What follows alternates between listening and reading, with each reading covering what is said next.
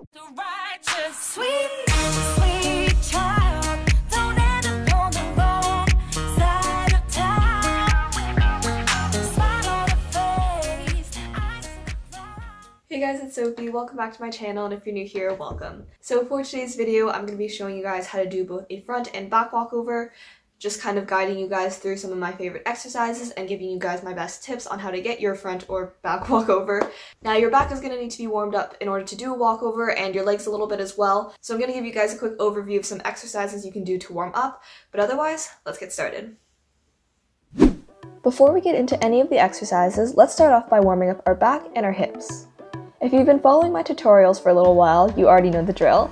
We're going to be holding each of these split stretches for about 30 seconds and repeat each of the back exercises that I'm about to show you 8 to 10 times, and we're going to end off with holding a bridge for 30 seconds.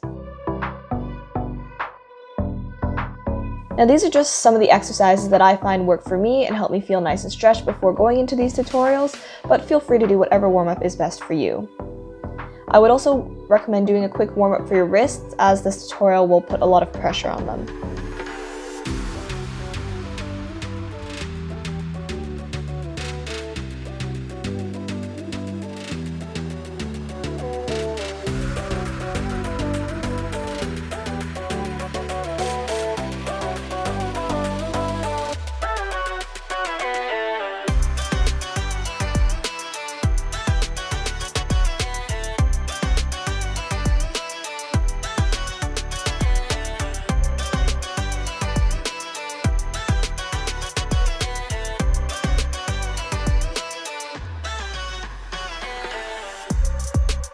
And don't forget to rest your back after doing any of the deeper back stretches. Okay, we're going to get into some of these exercises to help for your walkovers, and to start off, we'll be standing up and just practice falling back into bridge and getting up from it. If you can't quite do this yet, feel free to come up against a wall and walk your hands up and down to practice the motion. I'm just using a chair because I didn't have a wall nearby. But we're going to be repeating this 5 times and holding the bridge position for about 5 counts each time. Bridges are one of the main components of a walkover, so it's important to have this movement down.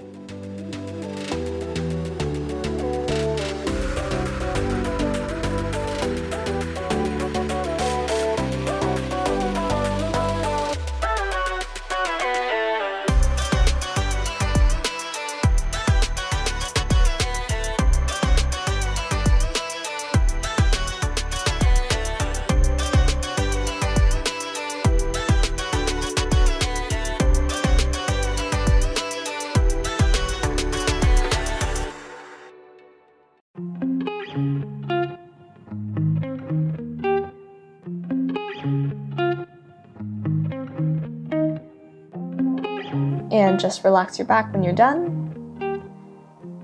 Now the other main component of a walkover is this motion of kicking your legs over your head. So that's what we're going to practice next. Your hands can stay on the ground the entire time, and you can just kick your legs back and forth into and out of a bridge position. So we're going to do this 5 times on each side, starting with the right side. Now you don't necessarily have to come into a full split when doing these kickovers, but the more you can open your legs, the better. You also want to think about taking enough power when you're pushing off the ground so that your legs can make it over your head. And also try to shift your weight forward when you're coming into the bridge, and then shift your weight backwards when you're coming out of it.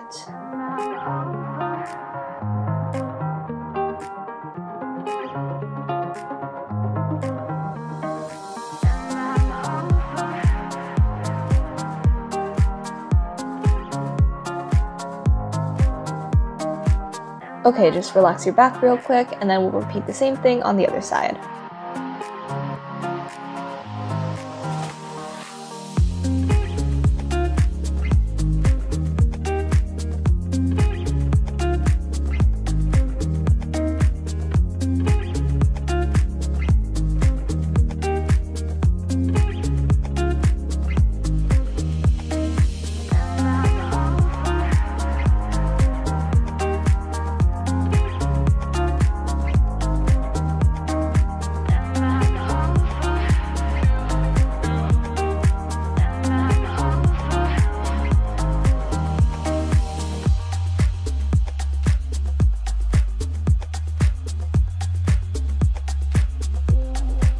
now going to guide you guys through a few different steps to help you get your front walkover.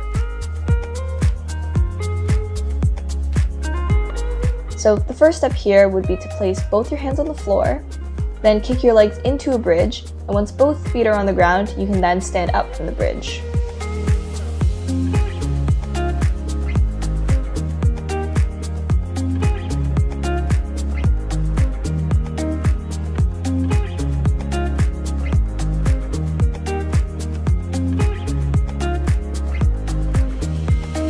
The second step would then be to start kicking your legs over as you're bringing your hands down, then standing up from the bridge position, trying to make this more of a combined motion.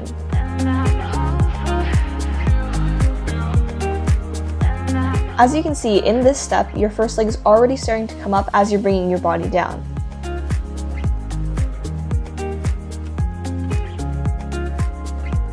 And then the last step here would be to do your full walkover. Now the main difference here is that you're not stopping in a bridge position. You want to start coming up from the bridge once your first leg has touched the ground, and your second leg will come down at the same time as your body is coming up. Now whichever level you're at right now, you can just practice that a few times, and hopefully if you're at levels 1 or 2 right now, you can progress to one of the more advanced levels sooner. Now let's go ahead and do the same thing with back walkovers, which is essentially the same process as your front walkover, but reversed. The first step here is to come into a bridge whichever way is best for you, then kick your legs over, and then stand up. Now if you're having trouble falling into a bridge like we were practicing before, you can come up into a bridge from the ground like I was showing here, and just continue on from there. The second step would be to then fall into a bridge position, and then kick your legs over and stand up right away. So here you want to start lifting your hands off the floor once your first leg reaches the floor to kind of create one combined movement.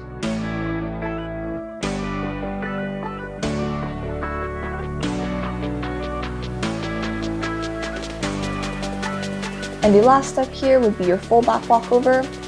And so in this last step, you want to start lifting your first leg as you come into your bridge. So you should never have both your legs on the ground at the same time, except of course at the very beginning and the very end of the walkover. And again, just practice whichever level you can do best right now, and you can work towards progressing to the next one. Now one common mistake people make with walkovers is relying on your flexibility and twisting your shoulders when you're coming into or out of your bridge position. So you really want to try to keep your shoulders nice and squared when you're doing your walkovers.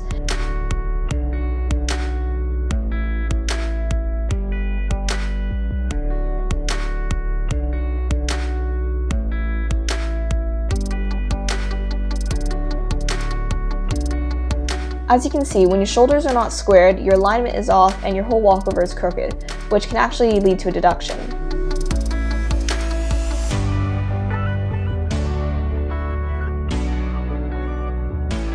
Another tip would be to keep your hands and feet as close together when you're doing a bridge.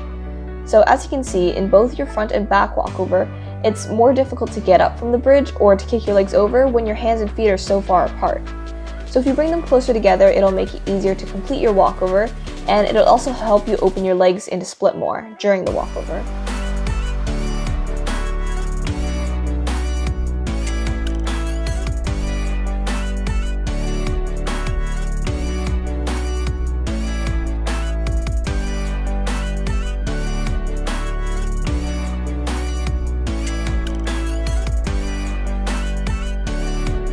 And one more common mistake is looking up during your front walkover. You want to keep your head tucked in and always looking ahead of you. This can help you not only with the speed of your walkover, but it can also help you bring your feet closer to your hands in the bridge, which brings me back to my previous tip. So it is really important to keep your gaze looking forward and your head tucked in.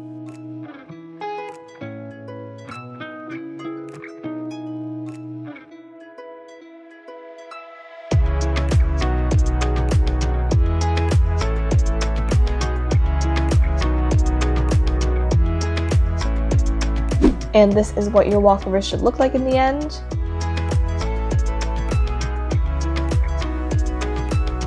That's basically all the tips and exercises I have for you guys today, so great job! And that is going to be it for today's video, so I hope you guys enjoyed and I hope you guys found this helpful. Comment down below if you tried out this tutorial and let me know how you did, because I'd love to know. But anyways, don't forget to give this video a like and subscribe down below if you haven't already. Also, don't forget to turn on my post notifications so you don't miss another video, and I will see you guys next week with a brand new video. Bye!